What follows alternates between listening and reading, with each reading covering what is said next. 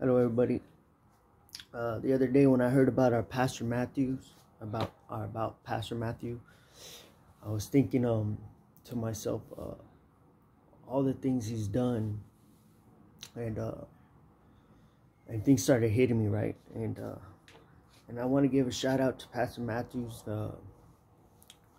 and the Dream Center. I live here at the Dream Center. Those who don't know, and his wife. His wife obviously is part of this. I wanted to recognize her, Caroline Barnett. You know, I know he could not have done that without her, and I just wanted to recognize her. She's very humble, very powerful woman, and the fact that she's humble, you know, is a powerful gift from the Holy Spirit, right? Sometimes it's hard for me to be humble, right? And I always have to humble myself, but she's always there, just quiet, just, you know, proper, and living that holy life with her and Matthews, man. Like, that's very honorable, both of them. And so I was thinking 2 Samuel 21, it hit me, right? And it was now when the Philistines, starting at 15, now when the Philistines were at war with the Israelites, with Israel, and David his servants were with him, went down and fought against the Philistines, and David drew faint.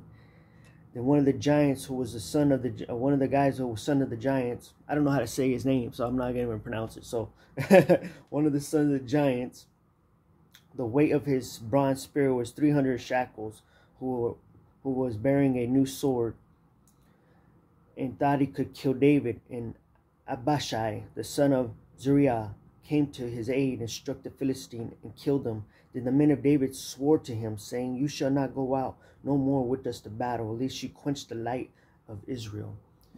And so when you keep reading, they end up killing the other giants, right?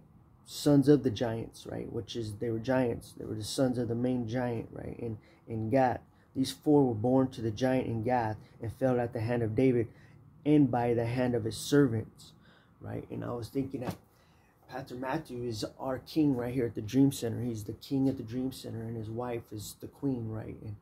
And they created this kingdom all by the power of God, because they have anointing on their hands, and that he's fought many battles.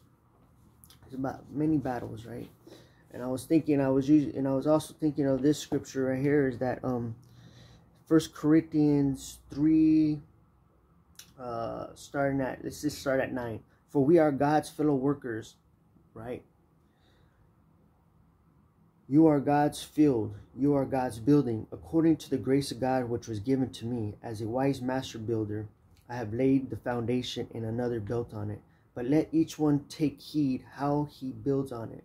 For no other foundation can anyone lay than that which is laid, which is Christ Jesus. Now, if anyone builds on this foundation with gold, silver, precious stones, wood, hay, and straw, each one's work will become clear, for the day will declare it, because it will be revealed by fire, and the fire will test each one's work of what sort it is.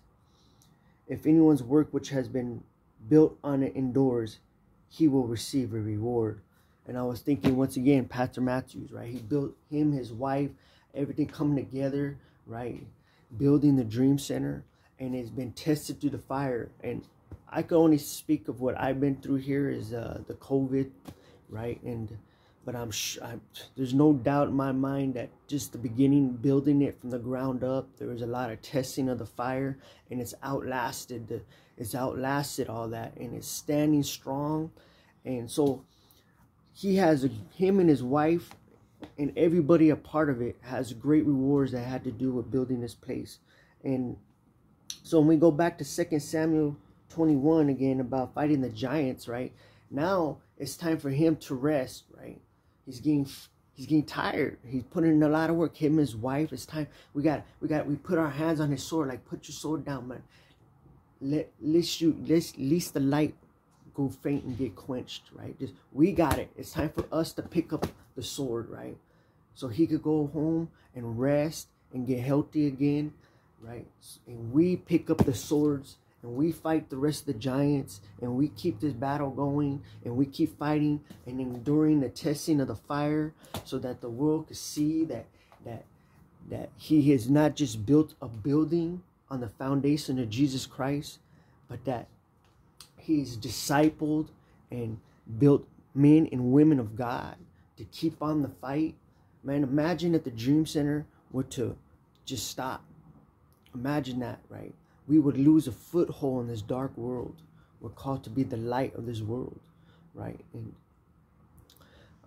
that's what came to me. And when I was in the county jail, when I first started reading the Bible, and I started reading the Bible, and I started praying, and that's when God really got a hold of me, right? And I was thinking to myself that I was also amazed at all the prophets, right? And I didn't really understand the Bible that much, but I was really like reading. This guy was telling me pray and read, and pray and read, and God revealed it to you. And that's one thing that stood out to me was the prophets and the apostles, right? And certain people that did things that they don't really talk much about, but they had an impact, right? They had an impact that like Mary and even Joseph raising Jesus, right? No one talks about him, the being humble and putting away his pride and raising a child that wasn't his, and stuff like that. And I asked God to use me. I want to be used like a prophet. I want to be used like an apostle. I want to be used like the people in here that they don't really talk about that much, but they did something, right? I want to be used, like, use me, right? Use me, you know. So when I was thinking to myself, when I heard about Pastor Matthew, I was thinking to myself, man, Pastor Matthews, God used Pastor Matthew and his wife, right? Like, God just used him and is using him in a powerful way. But now it's time for us to be used and to continue to build on the foundation that Christ laid, right? So God has put us in a position to be those people that are in the Bible. And we are in that position, right? And to grab hold of it, right? And I was also thinking that someday after I finish ABI, and that God's gonna send me out. And I was just like, if that happens, if I get sent out of the Dream Center, if that's what God's will is, or whether I stay here, I was comparing myself to Pastor Matthews. I know you're not supposed to compare, but I wasn't compared as a competition. I was comparing, like, in this sense that what Pastor Matthews and his wife has done, it would be a blessing if I could just do 0.01% of what they have done, and it be tested through the fire. And I was thinking, how many thousands of people have been touched by them and through them and by this ministry? 0.01% is a lot. It's a lot compared to what they've done, right? And I could only ask God for, I don't need to be like Pastor Matthew. I don't need to make a Dream Center. I settle for 0.01% of what they've done on helping change people's lives. You know, so that's something I got today. Before I head off to work, my little devotions. I want to give love to Pastor Matthews, and I've been praying for him and his wife, and Dream Center has been a great place for me, and it's a blessing. And I tell everybody about the Dream Center. I tell my friends, right? And fortunately, they don't come. My friends from the past, right? It don't matter what happened in my past, man. And the things we did to each other, man, I let that go because I know that I wasn't a good person, and God's grace is on my life. And so I made amends with all of them that I could, and in the name of Jesus, and I tell them about this place to come and change their lives. Hopefully, I pray for them, and hopefully someday they have that change of heart and they come, but about to go to work. Work is a blessing, and thank you, Pastor Matthews, and thank you, Caroline Barnett, and thank you for the Dream Center and all the leaders. We pray for you, and we're going to stand strong, and we're going to keep this going, and we're going to continue to fight those giants while our King Matthew is getting as much rest and healing in the name of Jesus. Amen.